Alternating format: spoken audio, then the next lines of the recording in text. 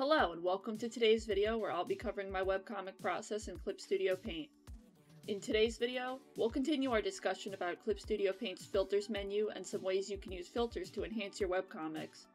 Links to additional tutorials and information mentioned in today's video will be down in the description below. As I mentioned in the previous video, artistic filters are ones that add a unique visual element to elevate your work. Among the artistic filters, here are a few of my favorites. The blur category offers a few different types of blur effects you can apply to your art. Use the standard blur for a quick blurring effect, or opt for Gaussian blur to control precisely how blurry you want it to be. Motion blur and radial blur are great for conveying movement and action, as they'll blur your art in different directions and shapes.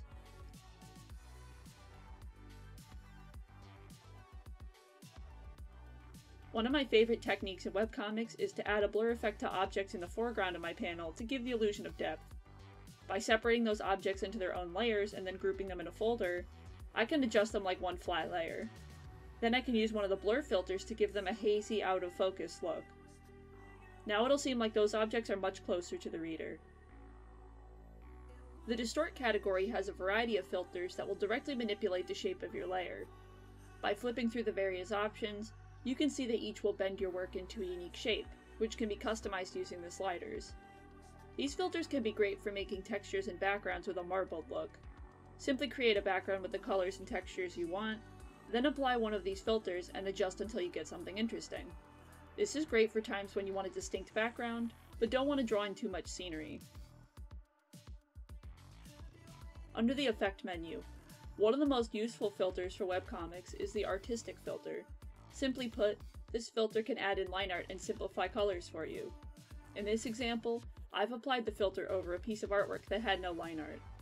By going to the Lines Only setting and adjusting the sliders to my liking, I can automatically generate line art for the work based on the colors I used. This is a fantastic feature for anyone importing photos to use for background.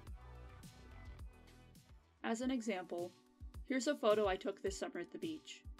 I can apply the Artistic filter, and just like that, Clip Studio Paint will draw out some line art for me. Note that this works best on photos with strong contrast to help distinguish the different shapes. So if your picture is a little washed out, you may want to apply some color correction layers in advance for best results. Be sure to adjust the sliders until you get the effect you like. The convenient part about this filter is that it creates the line art on a transparent background, so you can go ahead and start coloring beneath it on another layer right away. Under the Render menu, the Perlin Noise filter allows you to create a layer of noise that is fully customizable. At larger scales, the noise is useful for creating clouds and fluffy textures, and at a smaller scale, it can work as a great overlay texture to give your art some visual interest.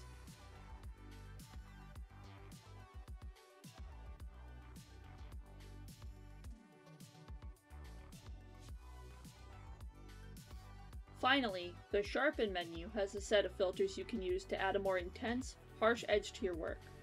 When applied, this filter boosts contrast at the areas where your colors bump against each other, so your details will stand out more. This can give your work a more clean and intense look. Use the Sharpen and Sharpen More filters for a preset amount of sharpening, or try Unsharp Mask to adjust the effect manually.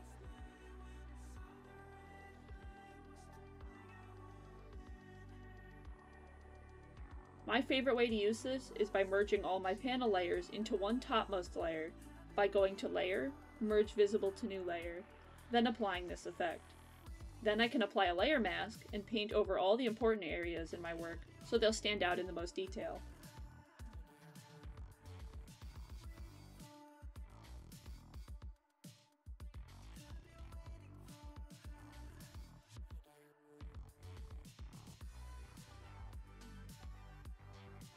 Those are the basics for how I use filters when making webcomics in Clip Studio Paint.